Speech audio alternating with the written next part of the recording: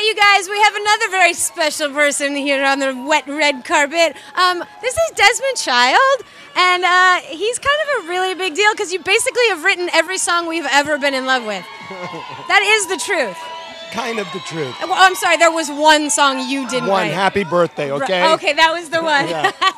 How did you get hooked up with Bon Jovi to begin with? Well, I used to work with Kiss and Paul Stanley, and John asked Paul for my number, and then we got together the first day and wrote You Give Love a Bad Name. I mean, that's not a bad first day, is it? Yeah, first day's work.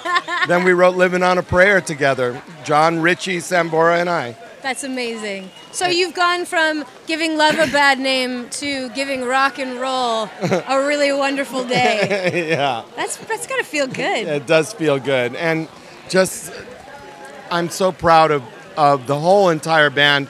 Everyone's worked so hard to make this band a legend because it really is hard work all these years, and they've been so consistent, and they just keep writing, keep believing. And I'm just happy to be part of the Bon Jovi family. That's incredible. So, I mean, they're obviously quite deserving. Everybody here is a huge Bon Jovi fan. I mean, it's kind of really amazing that you get to spend all this time with them, and I know that everybody's really jealous. So, like, do you have any stories from behind the scenes that you want to share? Like, was there a moment where, I don't know, somebody fell asleep at the wheel, or I don't know, something? Give me a little behind the scenes. I remember once, long time ago, John was in LA and he just didn't have anything to do that day for some reason. And I said, oh, and he said, what are you doing? I said, well, I have these appointments. And he said, okay, I'll drive you.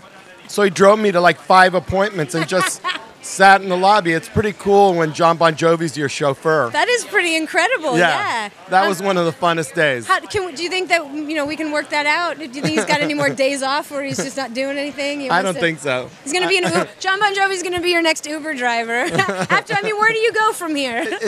Yeah, where do you go from there? Once you're inducted into the Rock and Roll Hall of Fame, then it's Uber. Then it's Uber. Or Lyft. Lyft. Do you have a favorite song that you guys did together? Living on a Prayer. Why? Because it means so much to so many people. And, they always play it at the end of the night, and no one will leave until they've heard Living on a Prayer. And when they start to play Living on a Prayer, it's goosebumps. Everyone just screams it out. You can't even hear the band. It means so much to people. It does. And I remember once we got a letter from a guy that said he was going to kill himself. And so he went to the bridge, just jumped out of the car, left the car running, was ready to jump, and Living on a Prayer came on the radio. And he said, oh, well, that's my favorite song, so let that be the last song I hear. So he went back in the car. By the end of the song, he drove home. Oh, wow. So Bon Jovi has saved a life. That is amazing. Yeah, but we get so many letters of people that say our music has helped them through hard times, and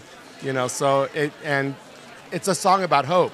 Yeah. And that's in such little supply these days. So that's for sure. We need some joy in our lives. Yeah. That's what the Hall of Fame is all about. Adding a little bit of joy back into the world. Absolutely.